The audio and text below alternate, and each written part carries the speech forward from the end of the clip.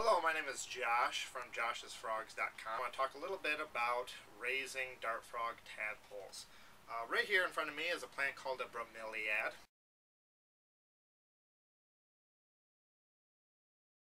And in the wild, there are some poison dart frogs that will lay their eggs in here and lay them on the leaves, and then when they hatch out, they'll fall into the center, which holds water. And these are pretty common in the dart frog industry, people using them in their tanks, and most dart frogs that we keep in captivity will utilize these to breed in. The problem is that when they breed in these, all the tadpoles go into the water hole, so you can't take them out, and you run the risk of them eating their brothers and sisters. So if you want to get maximum production out of your dart frogs, you're going to need to get your frogs to lay in other spots. And the best way to do that is to remove all bromeliads from your tank and use either film canisters with suction cups. And the cool thing about these suction cups, as opposed to many of the other film canisters with suction cups on the market today, is that this has a thick head, which means that the film canister won't twist on the suction cup. So when you put it at a 45-degree angle, it's going to stay at a 45-degree angle inside your tray. And then a petri dish underneath of it, and the frogs will lay right on that petri dish. The film canisters are great for thumbnail-sized frogs, and the Cocoa Hot with the petri dish works for some of the larger frogs, like the Tinctorius, the Aratus, or the Leucomellus. Now, when your frog lays eggs, they will look like this. Right here in a petri dish, we have some eggs from Amazonicus, and those guys laid in a film canister. And what we did is we take the eggs right out of the film canister, put them in a petri dish. Then we take one of the 24-ounce Glad containers, put down some paper towel down the bottom, soak that so that it has some moisture in that. Then put the container, the petri dish, right back in there. No need to put the top on the petri dish. It'll be fine like that. Then we write what kind of species it is and put the lid on it. Then right here we have some other eggs that are older. You can start to see the tadpole forming right there in the egg.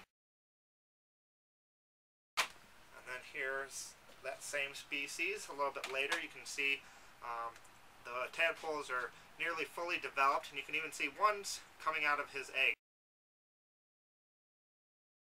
And you can tell when they come out of the egg because the tadpole actually be curved like a C shape, and then when it breaks through the egg, it will actually be straight again. Now, when you have a tadpole that's hatched out, this is how we take care of our tads. First off, we take some Indian almond leaves, break off a part, like yay big, throw that in there, and then we also take some Java moss, break off a little clump. And remember, the Java moss is going to be growing in the tadpole container, so you don't need much in there, or else you'll be overrun.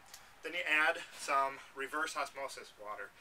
We highly recommend using straight reverse osmosis water, no RO right or anything like that. Add that to the container. We fill it up half full. Then you use a turkey baster right here to suck out that tadpole. So we suck him out. Okay, and then we put him right in here in the tadpole cup. Then we take a marker and write on the side of the cup what species it is. And this is a Brazilian yellowhead. So we'll mark that BYH.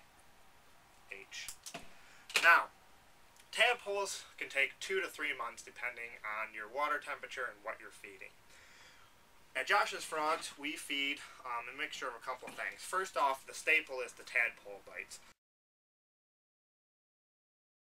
And what we'll do is we'll take the tadpole bites out, take about half of them out, and then we add ceramicrin to it, which is a powder, and that'll stick really readily to the tadpole bites. So you add the ceramicrin to the tadpole bites, shake it up, and then we here at Josh's Frogs feed our tadpoles once a week, and they get between 4 and 8 tadpole bites depending on how big the tadpole is. Right here I've got some Azurius tadpoles. The first one, this guy just hatched out yesterday, and one of the interesting things about dart frog tadpoles is that when they first hatch out, they play dead. So you'll think the tadpole is dead, but that's just a defense mechanism so they don't get eaten. So this guy won't move around at all. Even if you tap it, mess with him, he's going to act like he's dead anyways. Then the tadpoles start to get bigger, and then they finally sprout their back legs. This guy's got his back legs. And then when their front legs pop out, we move them to our tadpole morphing rack. What we do is we empty out all the water, then we fill it back up with fresh RO water, and then we put the lid on so they can't crawl out the cup, and then we position them on the rack so that it's at an angle. So the cup fits right in the wire rack like that.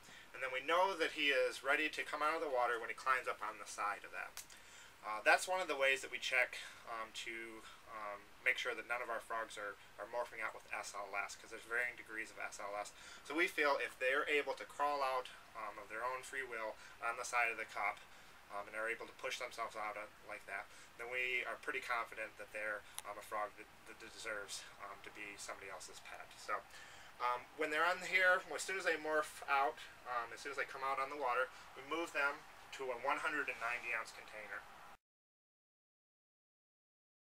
And this one's already got some frogs in it. We take the 190-ounce container, use sphagnum moss, which this is a compressed brick. This brick is enough to do about 10 190-ounce containers. Then we add some leaf litter, some of the Indian almond leaves or some of the magnolia leaves. And then we add a cutting of a plant. We usually use a lot of pothos or a lot of wandering Jew in there. And we usually do frogs in pairs in the container. Some of the thumbnails can go quite a long time in there. Some of the bigger frogs, you're going to need to move them to something bigger when they're a few months old, or else that gets a little bit cramped for them. Make sure you write on the top of the container what kind of frog it is and the date that they came out of the water, so you have a reference for how old they are later on. And that's pretty much it for raising tadpoles. If you have any questions, visit us at joshsfrogs.com or email us at info@joshsfrogs.com or call us at the 1-800 number at the bottom of the screen.